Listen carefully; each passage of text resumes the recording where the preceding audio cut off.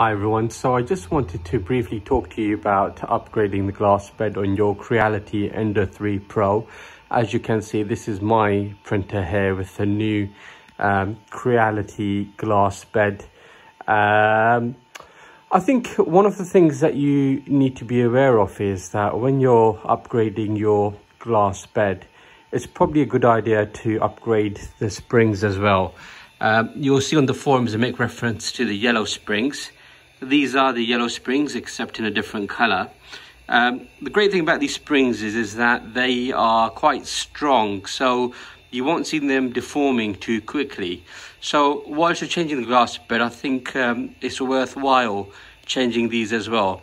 The next thing that you need to do, and something that I've done incorrectly, is when you're putting the glass bed onto the heated surface, there's actually a layer of I don't know what you want to call it, glue or some sort of film on there, which is used to hold down and magnetize the surface for the flexible magnetic bed that comes supplied with the Ender 3 Pro.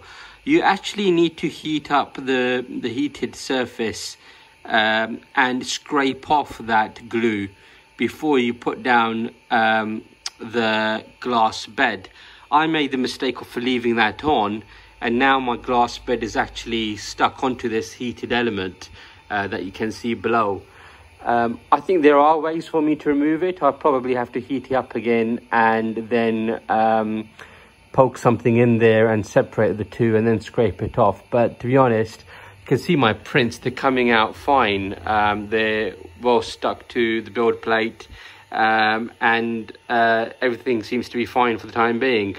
But bear that in mind. One other problem you might encounter is that PLA might not stick too well onto the build surface, and people will talk about using glue or hairspray or some other adhesive. Some people even talk about putting painter's tape on the build surface in order to give it something to grab onto.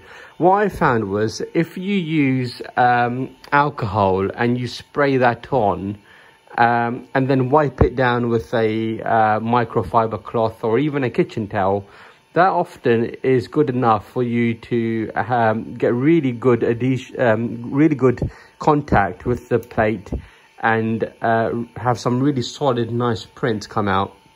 So just to show you very quickly, I had this lying around, 99%. People have used 70%. Some people have diluted their alcohol. I just hit it with 99%. I spray maybe, 1, 2, 3, 4, 5. I let it sit there for 15 to 20 seconds and then I wipe it down.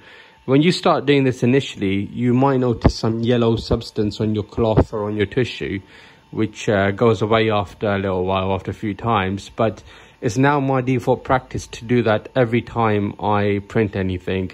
So you know what? I think after you've taken all those steps, you'll have some really great prints come out. Do give it a try. It does work. And just be mindful when you're upgrading to the glass bed on the Ender 3 Pro. I hope that helps. Take care. Bye-bye.